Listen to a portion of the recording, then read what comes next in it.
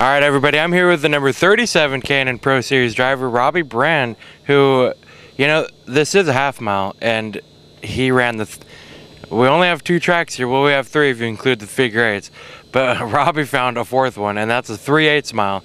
You know, the track is actually above where you raced instead of the apron. There was a little bit of grass down there, and I figured, you know, Irwindale wasn't cutting it, so I headed on down there to cut it for you guys, you know. Well, thank you. Our grounds crew really enjoys that. No, because a couple of times we actually cut the grass down there. So, no, actually our car was a little tight on the top side, so went down there, found some pretty cool lines, and actually started making some passes, and car hooked up really well.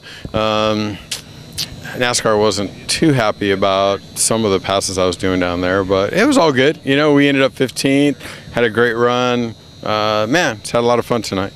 That's what it's all about. Now, you're a part-time guy. Obviously, you guys really race when they come here.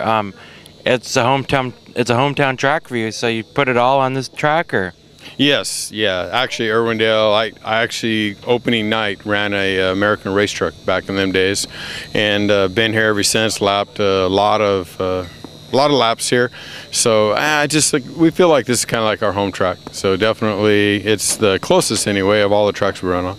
I definitely, and I know Jeffrey can attest to this, miss the chili. Chili. Yes. Stag. Oh, Stag chili. Yes, man, that is so cool. You guys remember that stuff. Wow. Yeah. Yeah. No, we do too. Stag chili was a great sponsor. Yeah, I don't know if you guys remember the Sobe truck. Yep. So the Sobe truck was awesome too back in the day. So you found the sponsorships back then. Yes, we did. Yeah. Unfortunately, now the car has all of my little wifey and I's companies on it, but that's okay. We're living a dream and having a bunch of fun, and man, I just, you know, it's good stuff. Not bad. I mean, you're racing out there with a lot of the West Coast veterans and all the hot shoe rookies. Hey, not bad. 15th place. It's a good night for you guys.